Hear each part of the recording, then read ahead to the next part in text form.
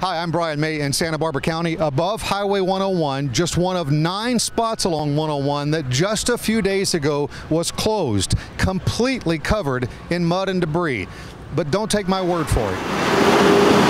This was Highway 101 just 8 days ago. 6 feet of mud and debris flow collecting on a low-lying area of 101 after rolling down from the burn scar areas of the Thomas Fire.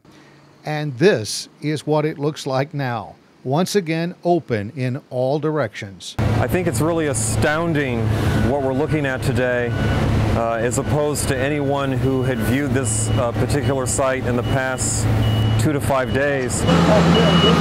At the peak of this operation, there were 4 different excavators loading 4 different trucks at any single time, and that was taking place every 3 minutes. Caltrans crews worked around the clock to get this stretch of 101 reopened, multiple cleanup and repair jobs working simultaneously. From guardrail repair to watering and scraping the highway, we want to make sure that the surface is safe for the public. For the latest on the work still being done on Highway 101 and other current road conditions, you can go to dot.ca.gov.